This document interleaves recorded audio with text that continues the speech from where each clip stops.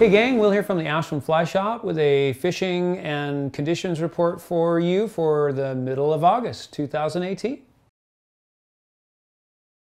Okay, we're gonna hop right in with the Rogue and kind of our immediate area here. We're probably just gonna kind of stick to that.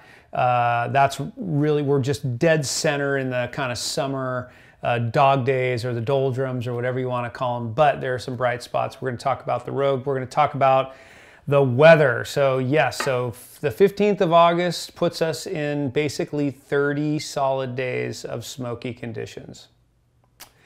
And it has really been sucky. So, you know, we've had varying degrees, but, you know, we have had pretty unhealthy conditions out there, you know, as far as the smoke in the valley. We just got a couple big fires, and whichever way the winds shift, just kind of brings it into the valley, and it just kind of sits here, and kind of an inversion effect just sort of keeps it here. So it's been a real bummer.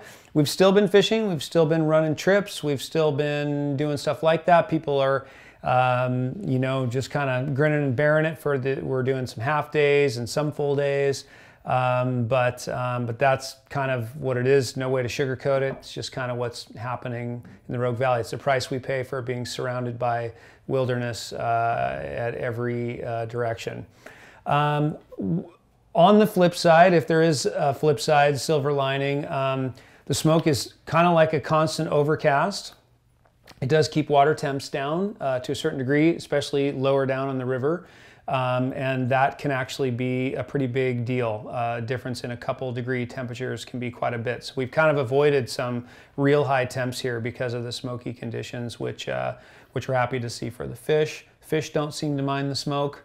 They're still coming up the river. So, but I think, you know, for visiting here and whatever, that's an important thing to know. On to the river. So the river is fishing pretty good.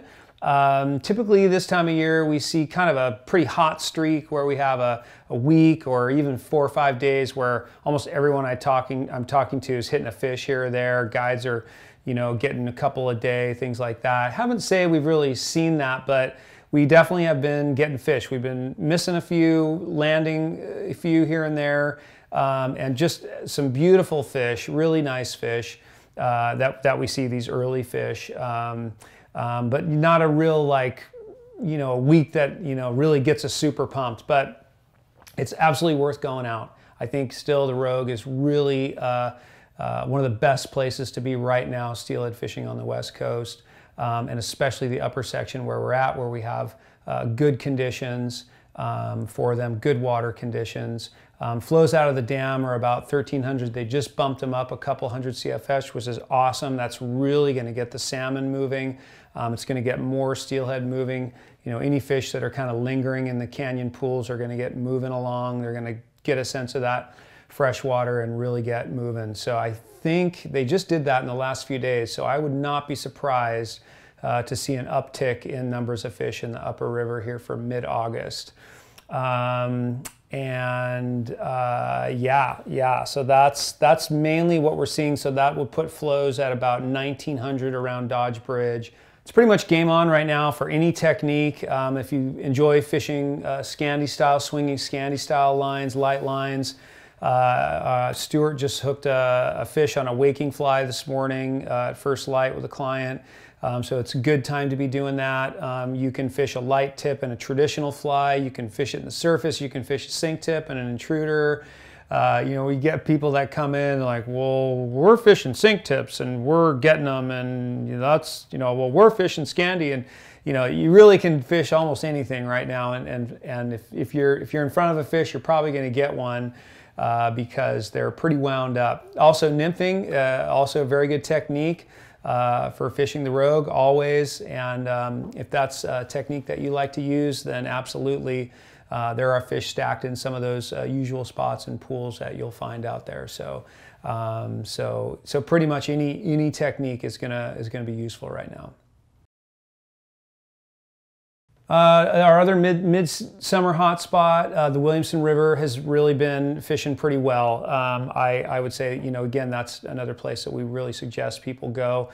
It's tough for access. I've been talking to a lot of people about walking in there. I mean, it's just hard for walking in. There's a few spots, but really getting in a boat, any kind of craft is really gonna completely change your chances out there. But it's been good. It's been good. You know, swinging leeches, small leech patterns, small nymphs on sinking lines, doing a little nymphing on some of those deeper runs and stuff. Not a lot of dry activity this time of year. This warm weather really compresses those hatches, but all that sink tip style fishing is good. We've seen some nice big fish come out of there.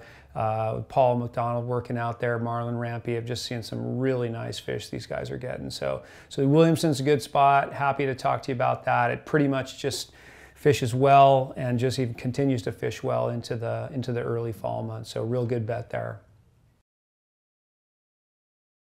Boy, the North Umpqua's really been kind of a tough story this year. Just haven't really seen a lot of fish up there this year, and it's just been pretty quiet fishing. You know, definitely some bright moments here and there, but pretty quiet overall. You've got the hoot owl effect up there for the afternoon. The afternoon fishing is closed, you know, all through the fly water and stuff. So please keep that in mind if you're heading up there. But yeah, I've just been talking to a few guides, and they've been struggling with finding fish for their clients up there. But you know, it's an exceptional place, and it's cyclical, just changes kind of year to year, and it's just kind of one of those slower years for the North this year. So I'm sure that won't keep you away, but that's what we're hearing.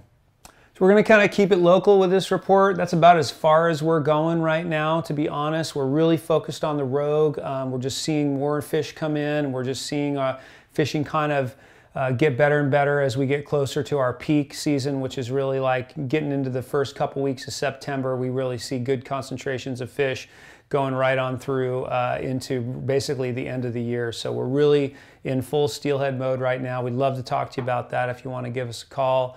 Happy to put you in a boat with one of our great guides and get you out on the river for some of that fishing. If you have any questions about the conditions, the smoke, whatever we're kind of dealing with here, please give us a call. We're happy to share what we know with you and talk fishing. So we'll hope to see you soon.